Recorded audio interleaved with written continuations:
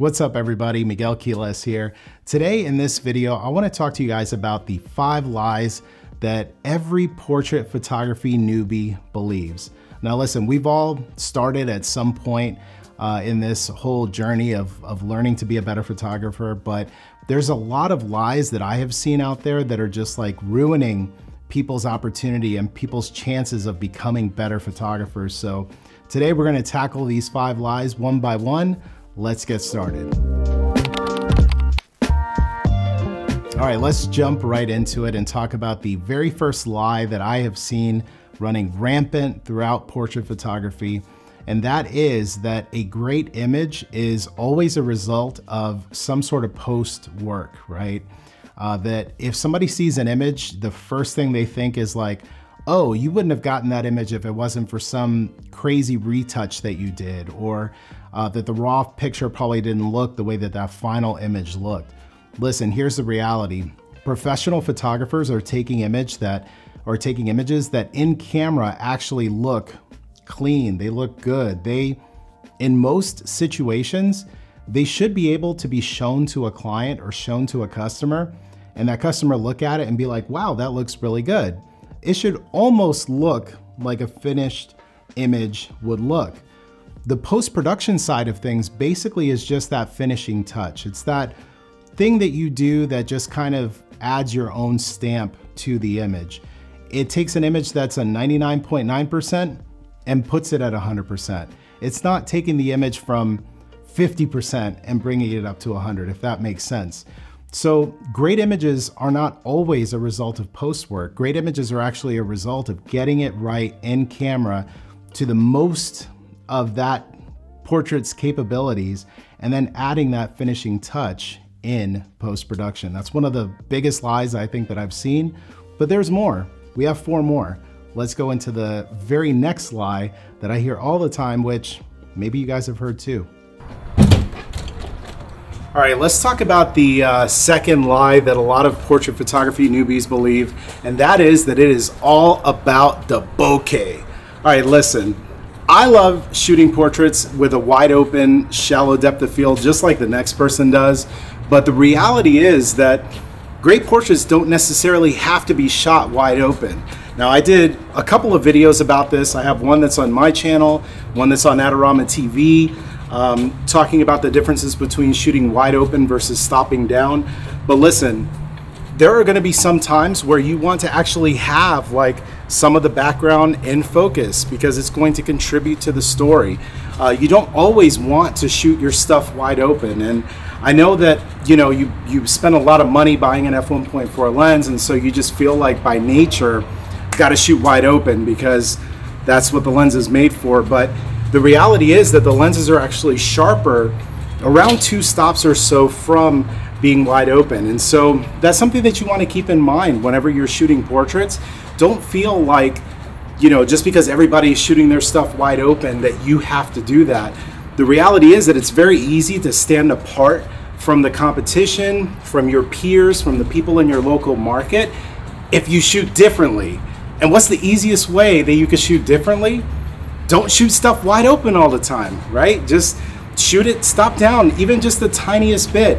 Start thinking a little bit more about your locations, your backgrounds, where it is that you plan on shooting, and try to incorporate those things into your portraits.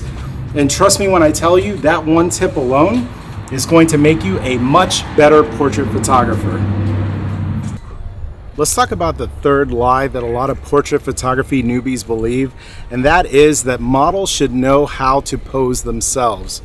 I can't count the number of times that I've talked to photographers who maybe I'm looking at their portfolio and trying to help them with getting better images, and then they tell me, oh, I work with this model and they didn't really know what they were doing, and that's why I didn't get good shots. Here's the thing, right? As a portrait photographer, everything that you capture within your image is up to you, right? It's on you. It is your responsibility to make sure that whatever's in the frame, it's there because you want it to be there, right? That includes the person you're photographing, their pose, their expression. If they aren't giving you what you want out of that image, then you need to get it out of them. You have to tell them, listen, I would like for you to maybe pose in this type of way, or to give this type of expression or give this type of emotion, you have to tell them that, or else if they don't give it to you, then it's on you, right? It's not on them. It's not their fault that they don't look great within the photo. It is, we bear some of that responsibility as a good portrait photographer. So it's probably one of the biggest, it's up there, right? This is a top 5 list that we're coming up with here, and it's one of the big ones that I think is really holding a lot of people back. So listen, if you want to get better portraits of people, be responsible for posing, for expressions, for everything that you find within the frame, and you're going to get better shots. All right, so let's get into the next lie that a lot of portrait photography newbies believe, and that is that you have to have great equipment, great gear to take great photos. That's probably one of the biggest lies that I think I've heard from many newbie photographers. And as a matter of fact, my YouTube career started based on a friend who was a portrait photography newbie at the time, who thought that he had to get better equipment in order to take better photos. And so the reality is that you can take great photos no matter what you have. I mean, we've seen people take amazing portraits using an iPhone or an Android phone. You know, so you don't necessarily have to have great equipment to take a great photo.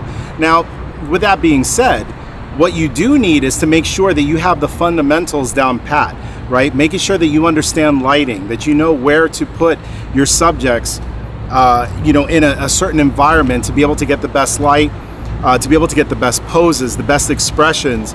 These are the things that really, really make a difference. Not so much that you photograph them using some really fancy, expensive lens. So keep that in mind for your next shoot. It's a huge lie. Don't fall for it. You don't need to have great gear to take great portraits. All right, let's talk about the 5th lie that a lot of portrait photography newbies believe, and that is that it's really easy to take great portraits of beautiful people. I can't tell you the number of times that I've uploaded an image to social media and have had comments of people saying, oh, you know, if you couldn't take a good picture of that person, you should just sell your camera. It's almost like the camera just takes the pictures on its own. And the reality is that I've seen plenty of great pictures of everyday looking people, right? It has nothing to do with how the person looks, but how that person is represented within the image. So how they're lit, how they're posing, the location that you choose to photograph them in, all of those things are super important.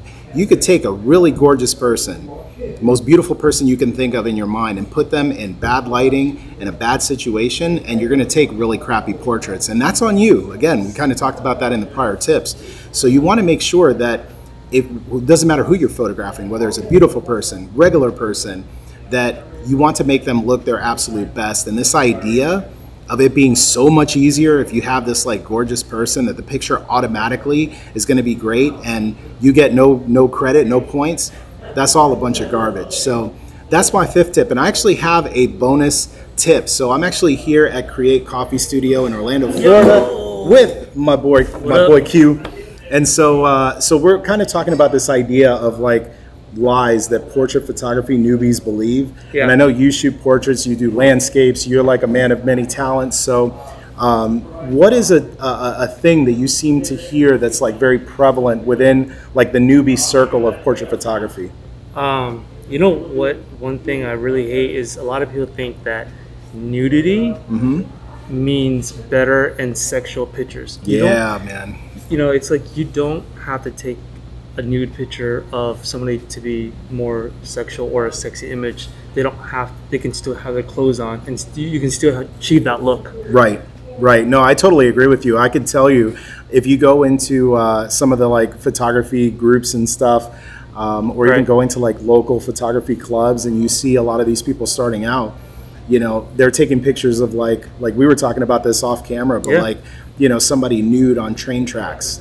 You know, dude, like bent over, and it's like, oh my god, she took her clothes off for this, and it's just like doesn't look appealing. It's not sexy. It's nasty, it's like, and again, it almost kind of rolls into what I was saying for my 5th thing, which is that, you know, just because somebody's beautiful doesn't mean that you can't take a bad photo of them. You know, like it's entirely possible, and this is one of those things where there's a lot of newbies that believe like, oh, we're gonna take a great picture, just take off all your clothes, and I'm gonna have you stand in this forest, and it's like nothing else is happening.